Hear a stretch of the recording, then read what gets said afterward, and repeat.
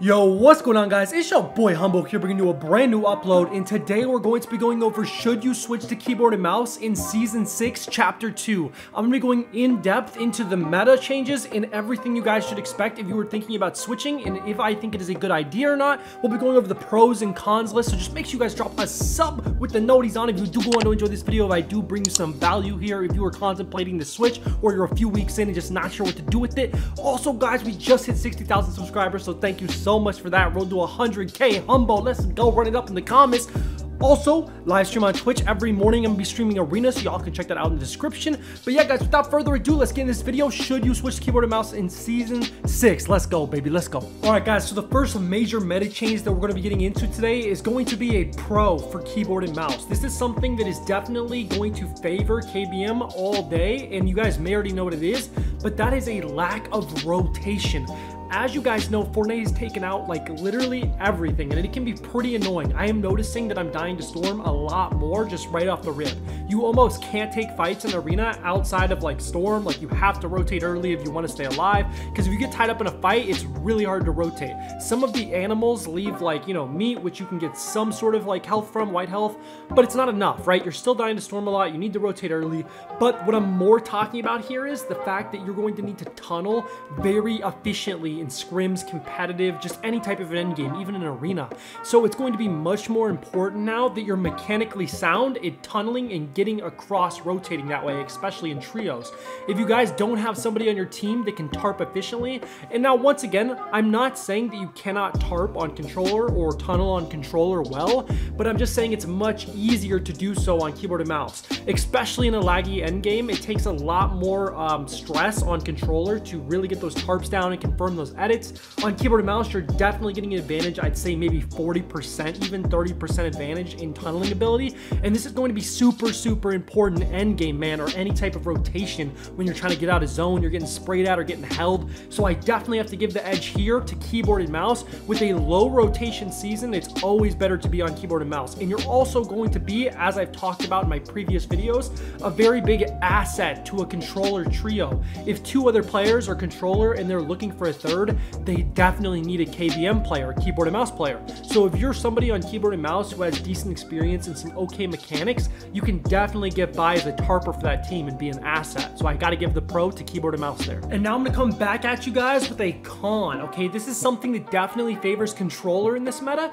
but like I said, I'm going to balance it out, give you guys both sides of it, and you can decide by the end of this video. I'll also give my own opinion. But so the next thing I'm going to be talking about is the new SMGs in the game. So now we have the TAC SMG back in Fortnite. We also have the Primal SMG, which rips. Also, the P90 can be pulled out of those legendary chests, or you can just find it around. But you have the P90, you have the TAC SMG, you have the Primal SMG, all very good options for a spray meta. So what I'm seeing here, guys, is this definitely favors controller, okay? As we all know, controller definitely gets the edge in any type of an SMG fight in a box. If you're 50-50ing like that all day, it's got to go to controller for this. But something that I big time recommend if you're trying to switch to keyboard and mouse, or you're just trying to become a good fighter on keyboard and mouse, is working on your tracking, okay? You can limit that gap in skill a lot if you guys actually practice an aim duel, an aim lab, and you're working on that SMG tracking, because it's going to be really important if you're trying to switch to keyboard and mouse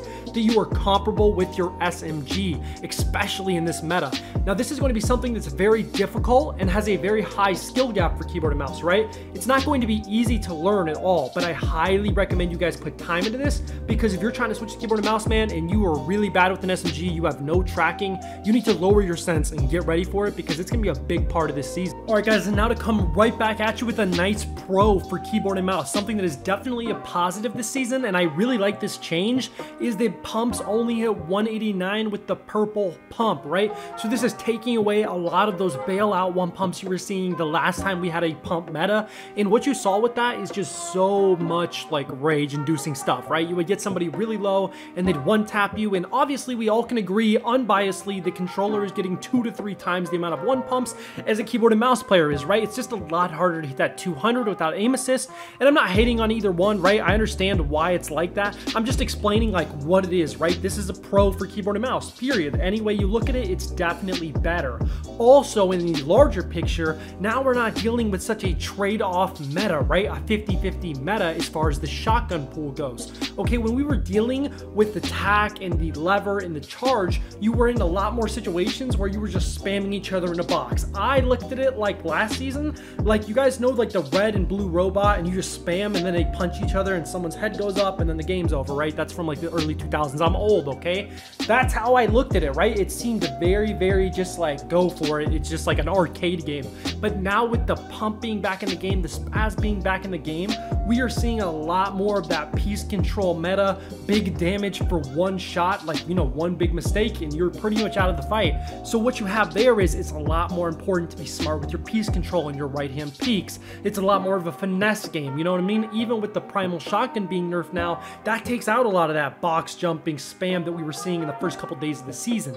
So now we're really sitting in this meta, and it seems like Fortnite is going in this direction where it's a lot more finesse, piece control. One big mistake leads to the fight changing. It's not like you can just recover and spam with attack or something like that. So we are dealing with a completely different meta from last season, and I definitely think this change right here with the shotguns is a big pro for keyboard and mouse. It may be the reason why you should switch right now if you're liking what you hear. And now to stay on the topic of big weapon changes in Fortnite this season, we are going to come right back at you with a con for keyboard and mouse, and that is going to be the new system for the primal AR, the main assault rifle now in the game. Most people are definitely carrying that. It's what you're picking up by far the most, right? Just on floor loot and chests and stuff like that.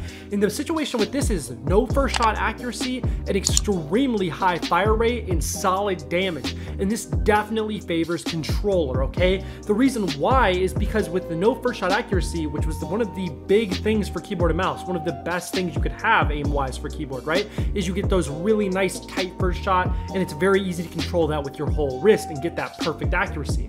Now with the removal of that, we're kind of dealing with a spray and pray type of situation with the ARs, the assault rifle.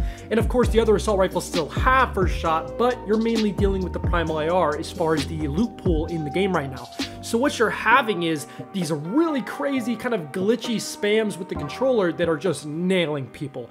And then you kind of have that with keyboard and mouse, but I would just say it is definitely less effective. There's no first shot, so both are going to be pretty inaccurate as far as your lining up of the shot, but controller is definitely going to take over and assist a lot more with taking that big first shot damage, you know, when you don't see somebody or getting a sneak shot in. Now the way to counteract this and do good on keyboard and mouse is to make sure you are getting close before you shoot. You have to be really smart now this season about sneaking up on people methodically, doing 3, 2, 1 countdowns if you're playing duos or trios. You really got to get close and make sure you take advantage of those first couple shots, because when you're spraying, if you're close, you can still get that tight shot accuracy and really apply some damage. But overall, I would have to say that these ARs, the new AR meta, definitely conforms more to a controller type of situation, so I got to give it to controller for the ARs. Alright guys, and to give one more major pro for switching to keyboard and mouse this season, it's going to be the simple fact that so much has changed this season. There's so many different guns and a lot of different things that people are going to have to learn to catch back up to that skill gap. And that's going to give you guys some time to get some really good practice in and kind of learn these weapons along with all of the other players who are more seasoned on their inputs.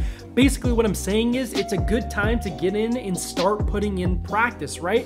This is a really nice time because not everybody's adjusted to the meta, not everybody's very good with all of the guns yet, and you can definitely get some time to learn as you go and kind of learn with everybody else on how to use these new guns and have no rotation and how to play with all those different situations. It's always a good thing whenever a meta resets because it gives everybody a nice reset and a nice chance to make a comeback and really move their skill level up a couple brackets from where they once were. If the meta stays way too similar, this is always going to favor whatever you're used to or the simplest form of, you know, the inputs like a controller or whatever.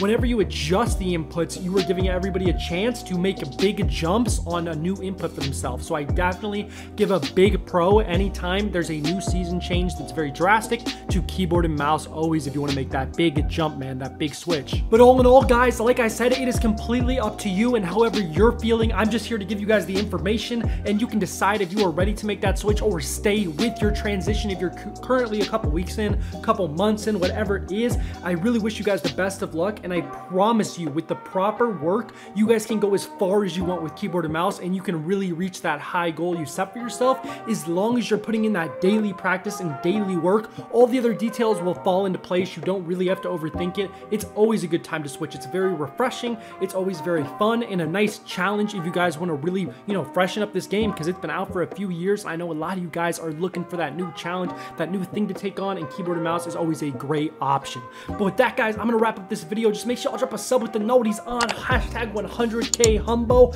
We're on a road to 100,000 subscribers. That YouTube plaque been a dream of mine since I was a kid, so it would be in the absolute world if y'all dropped a sub, a like, a comment if you did go on to this video. Peace. Love y'all, man. Peace out.